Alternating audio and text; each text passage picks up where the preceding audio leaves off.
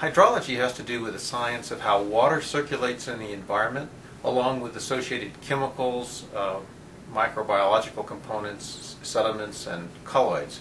It has to do with how people interact with the environment around them and how that environment changes under natural conditions. As you probably know from the public press, we have an issue facing this country and the world involving climate change. Associated with that also is a growing population. We have these two major stresses on the natural environment that hydrologists deal with every day. How to deal with a changing climate and how to deal with environmental stress created by a burgeoning population growth. These compound the problem because they work together.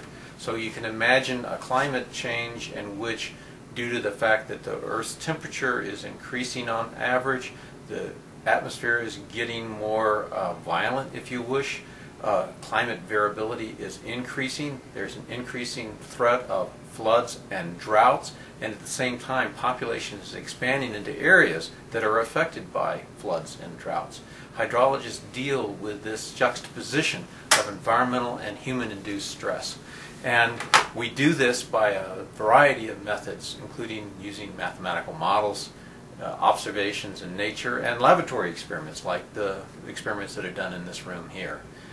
We do this in order to understand what's happening in the environment, as well as to be able to make predictions about how the environment will change due to the increasing stress from human population growth and climate.